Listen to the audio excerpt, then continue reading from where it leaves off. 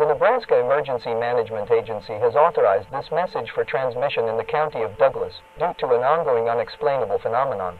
It has been reported and confirmed by multiple sources that a deadly unknown phenomenon is currently affecting residents of Douglas County. There have been a very large number of confirmed reports describing a situation where individuals' brains completely cease to function, meaning residents of Douglas County are suddenly becoming brain dead for no known reason. This phenomenon happens instantly without warning. Affected individuals were described ceasing all movement within their body and collapsing to the ground with no further response. The following statements are facts drawn from confirmed reports and evidence.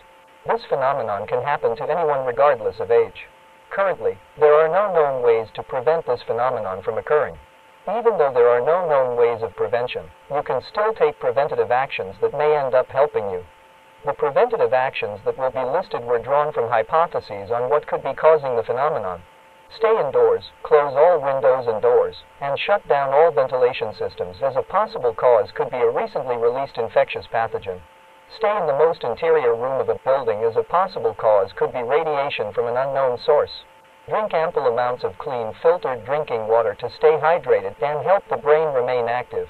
Participate in light to moderate physical activity while inside to keep blood flowing throughout the body. Local agencies are still investigating the situation, and updates will be released as soon as new information is found and confirmed as true.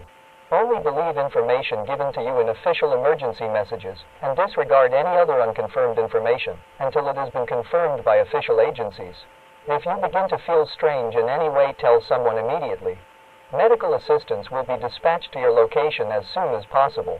However, again, you may not be given any warning if this phenomenon is happening to you, as stated previously. Stay vigilant and aware for any signs or causes of this phenomenon. When new information is confirmed, it will be released over the emergency alert system.